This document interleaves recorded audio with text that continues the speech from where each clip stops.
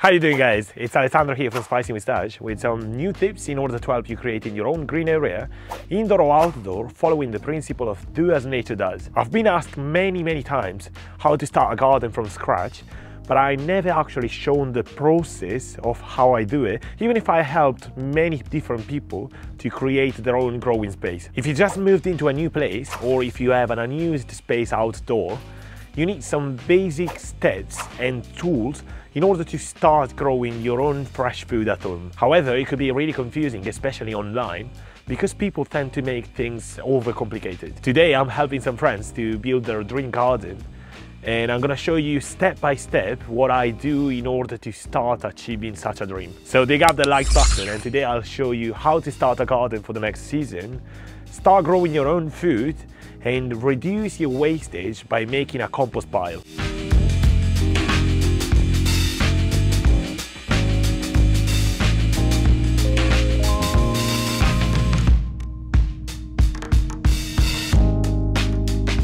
The first step to start your garden with the right food is to source a few tools that will allow you to take care of your growing space. The first essential item that I would like to recommend is a spade. It's the perfect compromise between a trowel and a shovel. It is mainly used to dig holes around the garden to make space for new plants. However, it also helps to shovel in soil or compost out of a bin or a wheelbarrow. Also, it helps in cutting a trench or slice off thick turf. If you're planning to have a raised bed garden like mine, or the one that we're making today, is one of the main tools that you will need to create the growing space. Another item that most people think they can do without, it's a good pair of gloves. They come in different materials and they could also be impermeable. I recommend investing a few extra pounds whenever you buy your pair of gloves, as they will protect your precious hands. Also, you will need a hand trowel. It's perfect for weeding, planting small plants, preparing a small flower bed,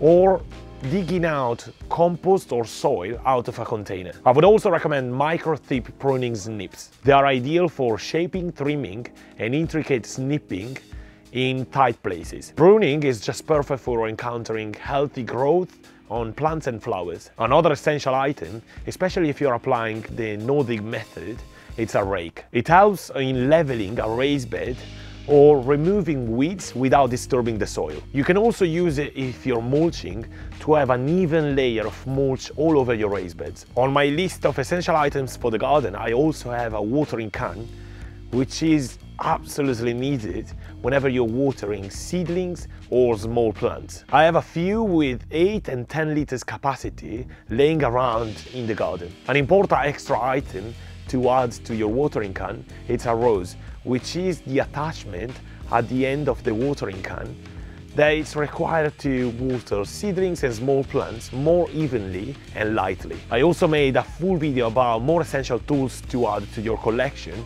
in case you would like a full setup for your garden.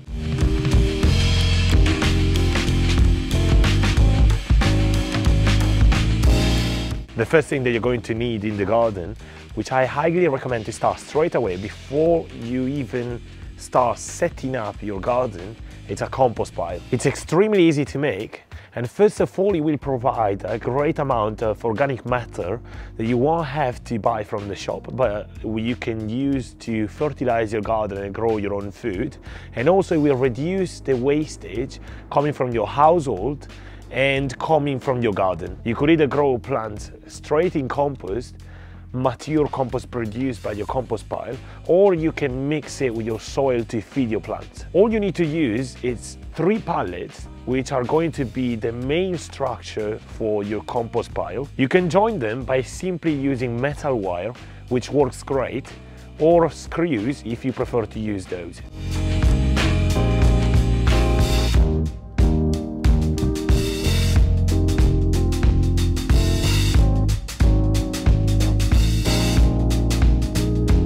I personally use metal wire to join each corner at the top and bottom. The bottom could be directly in contact with the ground, or you can either apply a thin layer of cardboard, or I made another video about making a compost bin on a concrete floor, which needs to be raised from the floor, and I used an old barrel repurposed to make my own compost. You will simply have to add some cardboard around all the inner side to avoid spilling materials.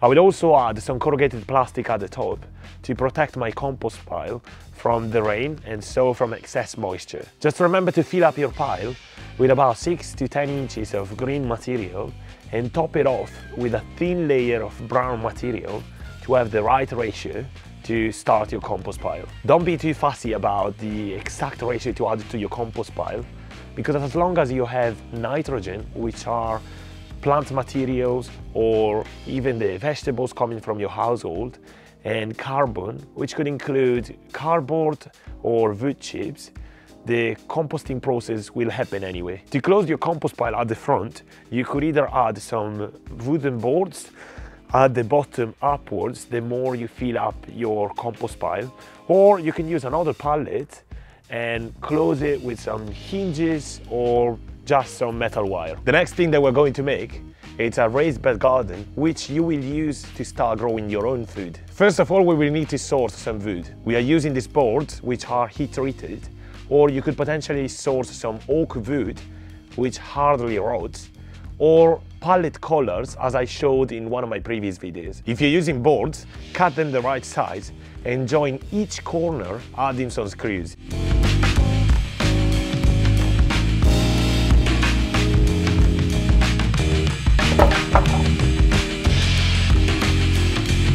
Place them on the ground and add a layer of cardboard if you have weeds or grass growing, and this will stop it from growing through. However, you will still have some weed or grass growing through, so you will just have to pluck them off by hand or use a tool to remove them, and the cardboard will just disappear, decomposing over a couple of months. Alternatively, you can just skip this step if you have just bare ground without weeds or grass. Add a layer of roughly 15 centimeters organic compost to your raised bed, and it will be ready to be planted up straight away to grow your own food. I will use a dibber to plant the plants in the garden to have a minimal disturbance of the soil.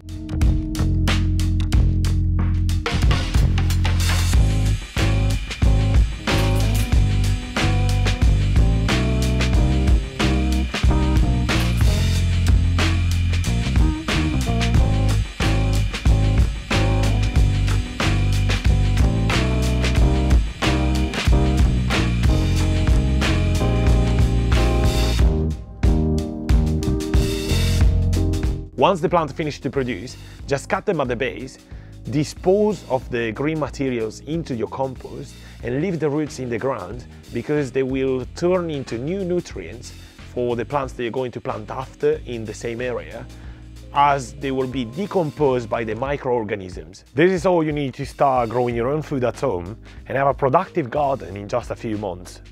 I hope you liked today's video, and if so, please subscribe to my channel, turn on the notification settings so you can be notified every time I post a new video, and I'll see you next Friday for a new episode. Thank you so much for watching. See ya.